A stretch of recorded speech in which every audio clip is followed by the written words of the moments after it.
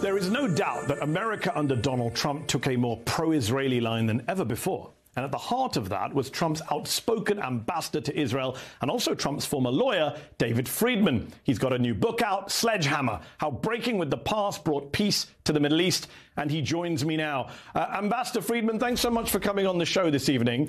It's a fascinating and provocative book you've written about your 4 years as U.S. ambassador to Israel. But let me start by asking you what a lot of your critics have asked over the years, which is what do you think qualified you, a New York bankruptcy lawyer who represented Donald Trump over his Atlantic City casinos with no experience of diplomacy, no known expertise in international law. What qualified you to be ambassador to Israel? Well, I'd been to Israel about 100 times. I was fluent in Hebrew. I had my bar mitzvah there in 1971. I studied international law at one of the best law schools in the United States. I wrote papers on it. I continued to study it and visit and meet with Israeli leaders and meet occasionally with some Arab leaders. It's been a matter of great interest to me for my entire life. And I was able, I believe, very quickly to forge very important relationships with the Israeli leadership. And you write in your book, Ambassador, about how people were against your confirmation. You write at length about all of the kind of fireworks surrounding it. You had former ambassadors to Israel saying you shouldn't be given the job. You had 48 Democrats, unprecedented, vote against you. You talk about all that. And during that confirmation hearing, you also made this pledge, under oath, I think. Have a listen. Do you support or will you advocate for Israeli annexation of the West Bank or of land in the West Bank? I will not. But you did advocate for that as ambassador. The New York Times wrote that you pushed mightily for annexation. In fact, you told the Times in 2019 that Israel has a right to annex parts of the West Bank. So were you lying to the United States Senate at your confirmation hearing? No, not at all. Number one, the fact that Israel has the right to sovereignty over significant portions of the West Bank, over Judea and Samaria, which I believe is true, is different from exercising that right. So you need to make that distinction. Second of all, the work that we did with regard to Israeli sovereignty over Judea and Samaria while I was in office was in the context of a very detailed, carefully crafted peace plan that would have doubled the Palestinian footprint in the West Bank. It was in the context of a proposal to the Palestinians that, frankly, the Palestinians should have embraced instead of ripping it up at the Security Council. So, no, I don't believe I was inconsistent at all with my testimony at the Foreign Relations Committee. But anyone who knows anything about the history of this conflict would know that the Palestinians are not going to welcome their land being annexed. And when you said at the time, you said publicly in January 2020, Israel does not have to wait at all to start annexing parts of the West Bank. Even Jared Kushner had to rein you in. No, look, none of that is, look, Israel, your assumption that the Palestinians won't give up any of their land is really a very significant mistake. This is disputed territory. This land, it does not belong to the Palestinians. The Palestinians, to this juncture, have agreed with Israel to 40% of the West Bank areas A and B, as to which they maintain civilian control, and as to Area A, they maintain military control. The Palestinians have 40% of the West Bank, and nobody in Israel is looking to take it away from them. But the rest of it, Area C, has been subject to a dispute for many years, and people as great as the dean of the Yale Law School, who negotiated Security Council Rule 242 on behalf of the United States, Eugene Rostow, thinks that Israel has the best claim of any competing party to the West Bank. So if you assume the conclusion that it's Palestinian land that doesn't belong to Israel, you can get into a very wrong direction. I mean, look, I don't think we have time tonight to discuss the entire history of the conflict. As you know, that's an outlier position. The world recognizes occupied territory. The Fourth Geneva Convention doesn't allow for settlements. I know you don't agree with that. You write about it in your book. But the point I was making is the Palestinians were never going to agree to annexation. And you came out for annexation after saying you wouldn't at your confirmation hearing. And even Jared Kushner had to come out and disown your comments, I think, several hours later. Jared and I had lots of discussions. It's all in the book. I don't want to go into the daily TikTok between him and I. We don't have time for that either. But look, the Palestinians. I don't think we disagree on one thing. I think we agree that the Palestinian people deserve better. I certainly have worked for that over the 4 years that I was the ambassador. I think we disagree on the root cause of those unfortunate conditions. You blame Israel. I blame the Palestinian leadership. I blame the 12,000 terrorists in Gaza who hold 2 million people hostage in Gaza. And I blame the Palestinian Authority, which is incredibly corrupt, has no record of human rights, treats its people terribly, has no freedom of religion, is misogynistic, and outlaws homosexuality. Now, you know, if you are prepared to put your finger on a state run by the Palestinian Authority, that's if your conscience is okay with that, that's fine. Mine is not. I don't think any American should be prepared to support a Palestinian state run by the PA. Now, if better leaders, more forward-thinking leaders. Let me come back in. You made your point. Let me jump back in there because you made a lot of points there. Your book suggests, and you just suggested in your answer a moment ago, that Palestinians don't want peace. It's their fault. They don't want a two-state solution. What would you say to people who say it's Netanyahu who never wanted to make peace with the Palestinians, and that it was Mahmoud Abbas, the Palestinian president, who wanted to make a deal more than Netanyahu did? Yeah, I don't think that's the case. Look.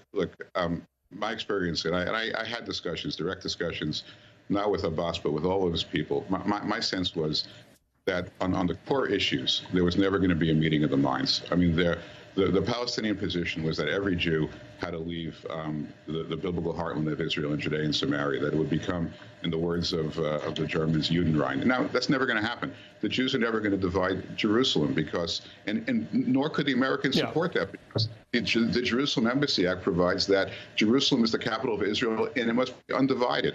So, you know, these are issues.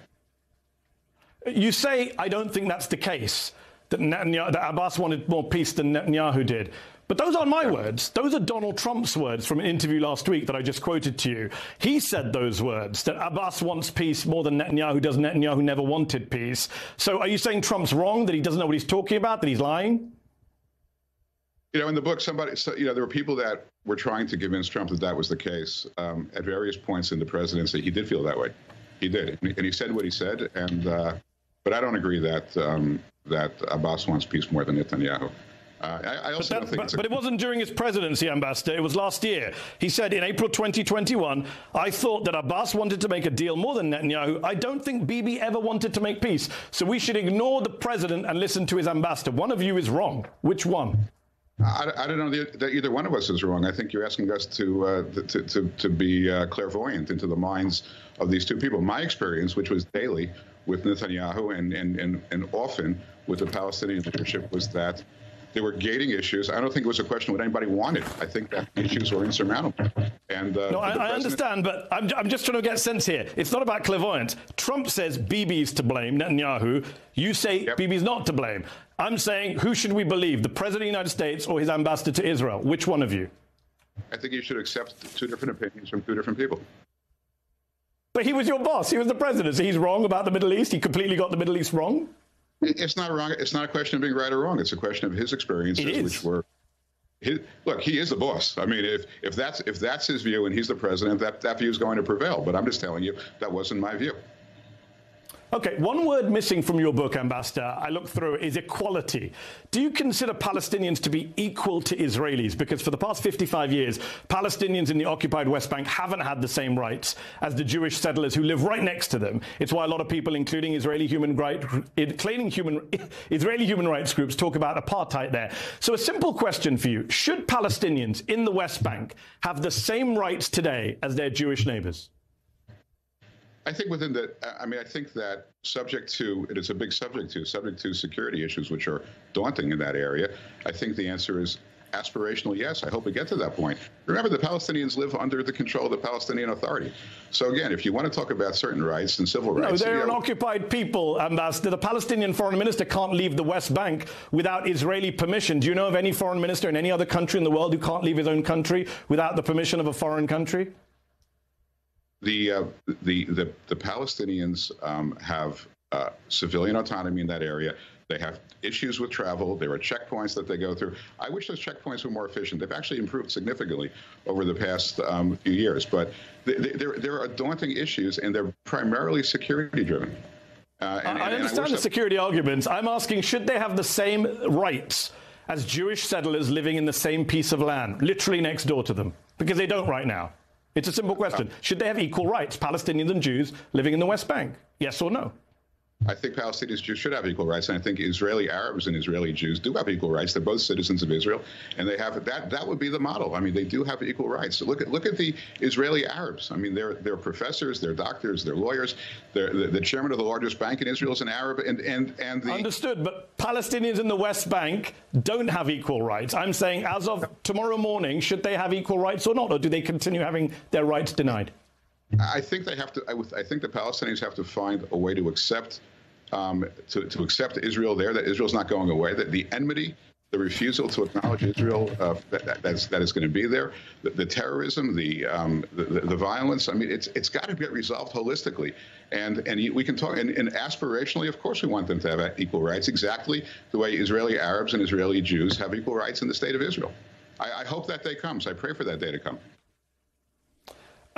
So, Ambassador, you talk a great deal about anti-Semitism in the book, including the anti-Semitism that you say you faced. And anti-Semitism is sadly on the rise here in America. Would you agree that it's deeply anti-Semitic for people to say things like Jews control the media, Jews control Congress, Jews have divided loyalties? Sure. So when Donald Trump says that, doesn't that make him anti-Semitic? I haven't heard him say that Jews control Congress, I mean, I haven't heard him say that. I can read it to you. I can read you the quotes. He said it to Barak Ravid last week. He said, there are people in this country that are Jewish. They no longer love Israel. It used to be that Israel had absolute power over Congress. There are Jewish people that run the New York Times, the Sulzberger family. If anyone else said that, we would say that sounds like a meeting of neo-Nazis. That sounds like a Stormfront message board. Jews run the New York Times. Israel controls Congress. I think he's making it. No, but I think he's making a different point. I think he's expressing, maybe inartfully, but I think what he's expressing his own disappointment, that notwithstanding the fact that he's done so much for the state of Israel, that the Jewish people in America, by and large, don't support him.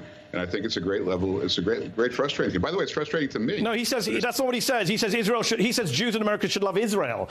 That's a very anti-Semitic trope. American Jews should love America. They're not Israelis. He often referred to Israel being your country, he once said in 2018 at the White House to a group of Republican Jews. That's anti-Semitism, is it not? If anyone else said it, would say that. I think American Jews should love Israel. It doesn't make me subject to dual loyalty. Do you think Israel is American Jews' country? I think the Jewish religion has at its core the notion that God will restore the Jewish people to the land of Israel. If you're Jewish and if you believe it, you believe that Israel is the ultimate Jewish people. I mean, that's not. Do you think Israel controls Congress? Donald Trump says Israel used to control Congress. Do you agree with that? Regrettably, no. I don't think that Israel. I think most of Congress right now is becoming very anti-Israel. But did Israel control Congress? Is Donald Trump right or wrong? No, I don't think anybody controls Congress. One last question. At your confirmation hearings, you called members of J Street, the liberal Jewish American nonprofit, worse than capos, or concentration camp guards, the worst insult a Jew can give another Jew. In your book, you talk about this at length. You say it was a tactical mistake. But it was way more than that, wasn't it? It was deeply offensive, and you've never publicly apologized to J Street for saying it. I wonder, do you want to take this opportunity tonight to do so? I said in my book that I thought it was a terrible mistake, and I think that any analogy, any Holocaust analogy is inappropriate. And I really regret having said it. But I said that I do not at all regret my arguments with J Street. I do think they are a very, very bad organization and a misleading organization because they claim to be pro-Israel. In fact, they're anything but. But do you don't want to apologize to them tonight? No, there's been so much misconduct along the way by J Street towards me over the years. I don't think it's time to make a unilateral apology. I mean, one day we'll have a cup of coffee with Jeremy Ben-Ami. Maybe we can shake hands and do it together. And we're out of time, but I'm keen to ask, because you know Donald Trump better than most of us. You say in the book that Trump you say he's smart, he's funny, he's strategic, and I'll give you strategic, funny to some people. But smart? Seriously, you can't really believe that. This is a man who wanted to buy Greenland from Denmark, who thinks Frederick Douglass is still alive, who thinks windmills cause cancer. Mehdi, try building a 70-story building in Manhattan on budget, ahead of time, and making money, and you'll see how smart you have to be to do it. Ambassador David Friedman, we appreciate you taking time out tonight. The book is Sledgehammer, How Breaking with the Past Brought Peace to the Middle East. Thank you for your time.